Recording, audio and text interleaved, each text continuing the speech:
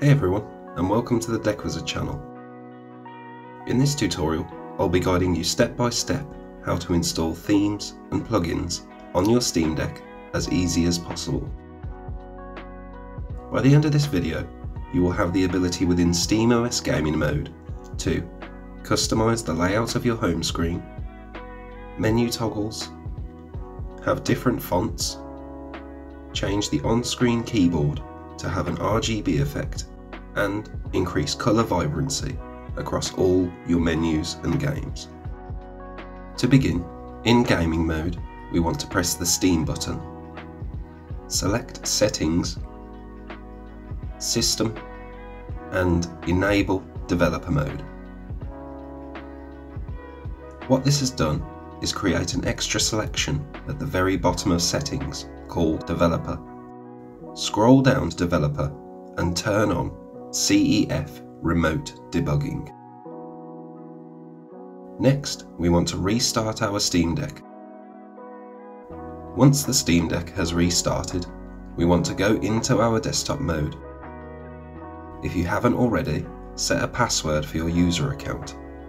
Something like passw, which is easy to remember, as we will need this in order to download and install Decky in the next step.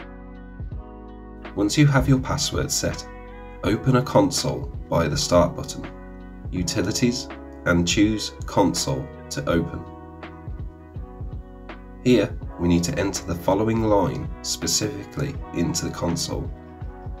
You can enter this manually if you wish, or you can copy and paste from the description of this video by opening a web browser separately, and right-click and paste, or Ctrl-C and Ctrl-Shift and V. Either way, once the line is in console, press Enter, and you will be prompted for your password you set earlier. Enter this and sit back and wait for Decky to be downloaded and installed.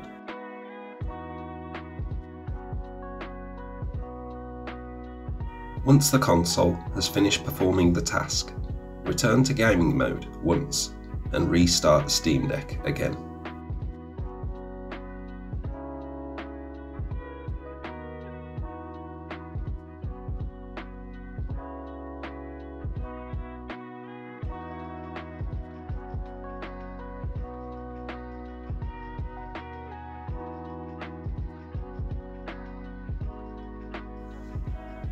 Upon the Steam Deck restarting, press the Quick Access menu button and you will notice a new icon has appeared.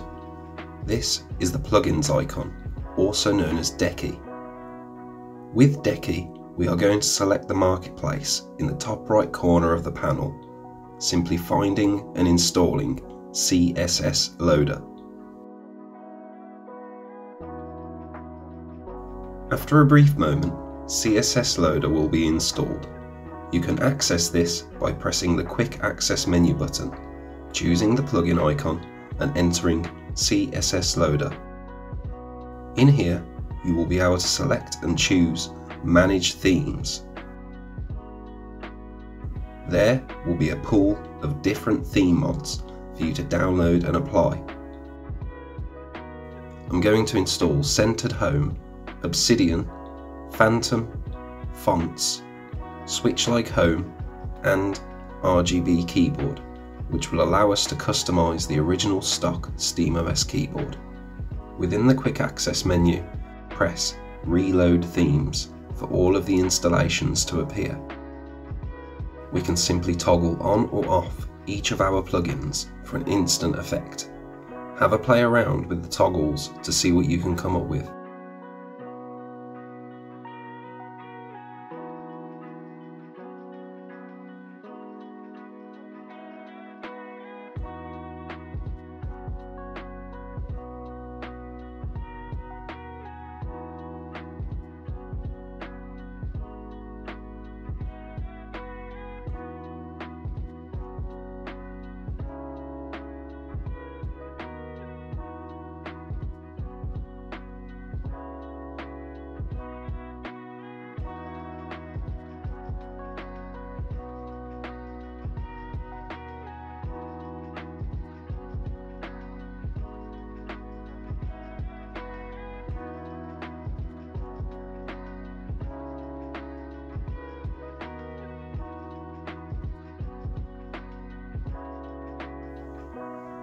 After a few weeks, this is how my Steam Deck currently looks after getting used to Decky and the different plugins available.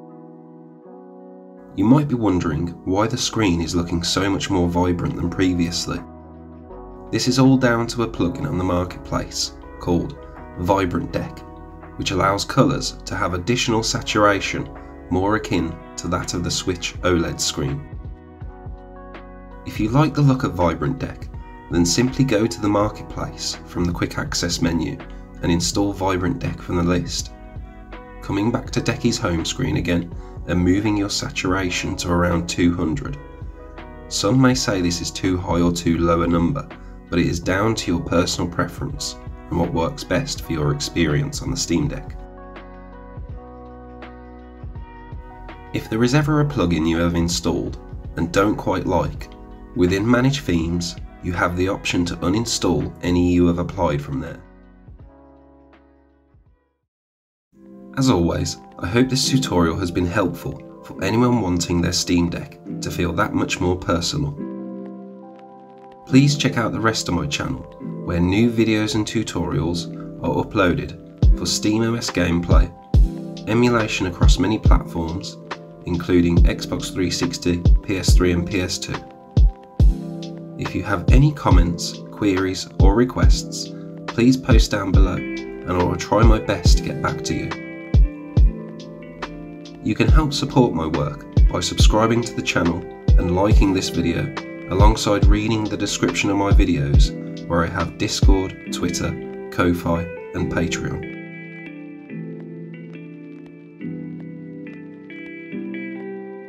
Until next time, thank you for watching and I'll see you in the next video.